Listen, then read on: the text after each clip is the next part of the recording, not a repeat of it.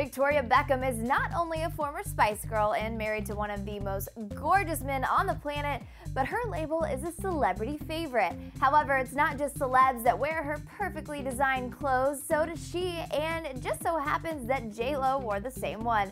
So with that said, we'll give you the details and you can pick who wore it better. So let's start with Jennifer Lopez, who wore this orange dress from the Victoria Beckham line back in April on American Idol.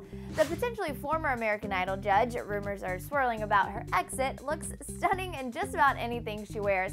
And obviously, this frock was no exception. The orange hue really complemented Jennifer's complexion, and she definitely knew that this dress would hug her curves. The dress hugged her in all the right places, and the midi length proved to be a very elegant and classy length. J-Lo wore her hair down and in her signature voluminous curls, which took away from the neckline just a bit, but her hair is still enviable. But moving on to Victoria, who wore her dress to Simon Fuller's birthday party just recently alongside her hubby David. Like J-Lo, the dress hugged Victoria, but with her slender figure, the dress accentuated her elongated body with the midi length.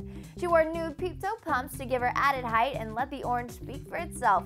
Instead of leaving her hair down, Victoria decided to put her hair into a classy ponytail to show off the unique neckline of the dress. And her makeup was a perfect summer glow, which paired phenomenally with the frock itself. So who do you think wore it better, J-Lo or Victoria? Let me know in the comments, and make sure you click that subscribe button over there for lots more fashion. I'm Brianna Baxter, and I'll see you soon.